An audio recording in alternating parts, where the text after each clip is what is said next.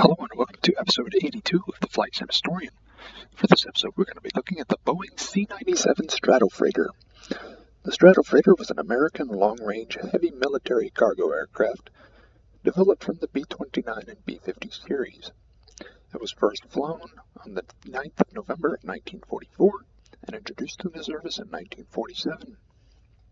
They were retired in 1978. 888 were produced between 1944 and 1952.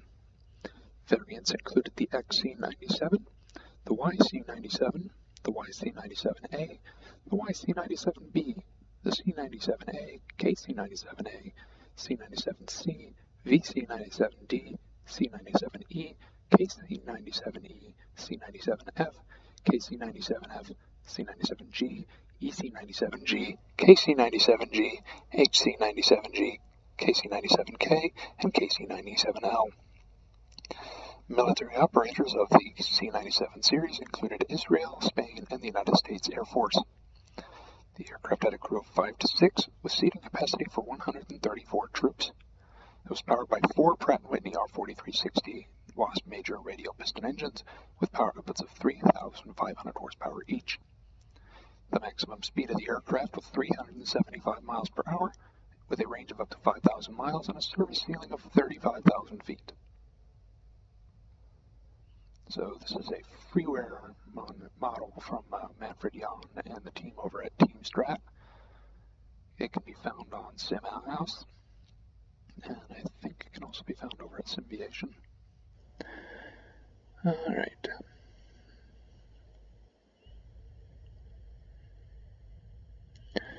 It's got a rather dated looking VC, and I don't know why I can't see my wing out the side. But okie dokie. Start the engine up. Engines.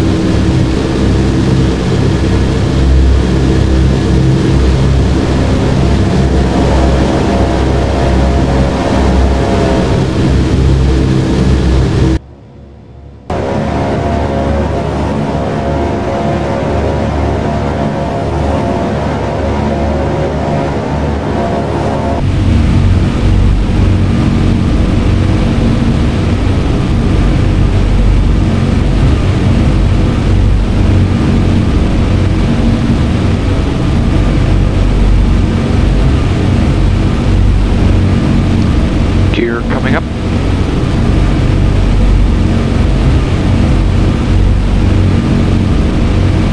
Flaps coming up.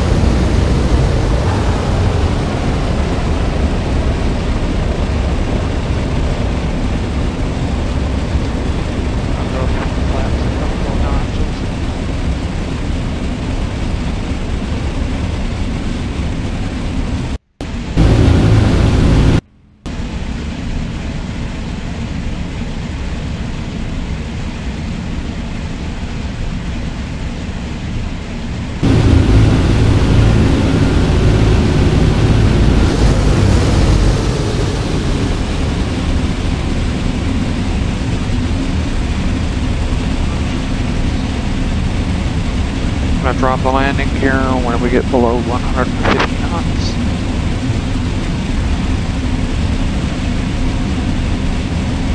Keep on dropping the flaps.